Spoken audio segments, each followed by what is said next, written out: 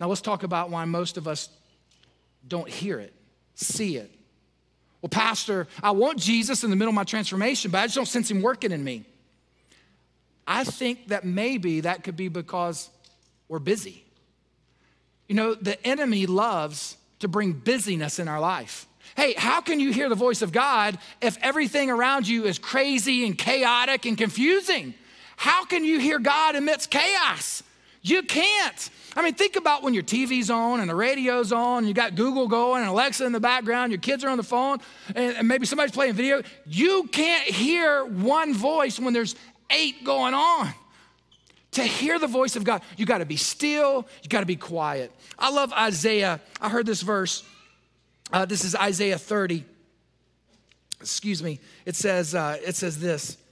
The Lord God, the Holy One says, if you come back to me and trust me, you will be saved if you will be calm and trust me. That's interesting. You'll be saved if you are calm and you trust me. You will be strong, but you don't want to do that. So if I want to be strong, I've got to sit and be calm and trust you. You know, the Bible also says, be still and know that I'm God. I believe Satan loves to throw busyness at you and confusion and chaos. Hey, you want to know all that's been going on in your house? You want to know all the craziness? It's the enemy, because he doesn't want you to know your purpose. Hey, listen, I'm a 46-year-old man. What I need from God today is not what I needed at 36. And what I need from God today is not what I heard at 26. I've got to be still with God today, right? I only have half my life left. I need my daily bread today. I got to know today what he wants for this 46-year-old man.